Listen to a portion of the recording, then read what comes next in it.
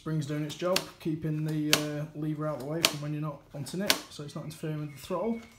And then all I do, roll it round, press it down, let go, is where it is, and it just flicks back up. But yeah, I'm quite happy with that. Mint. And then also if you roll it off, it'll just pop back as well. So if say you're cruising at 140 mile an hour and you want to stop, just roll it forward. Sorry, I didn't say that very well. Cruising 140 mile an hour, you want to stop, there you go, sorted.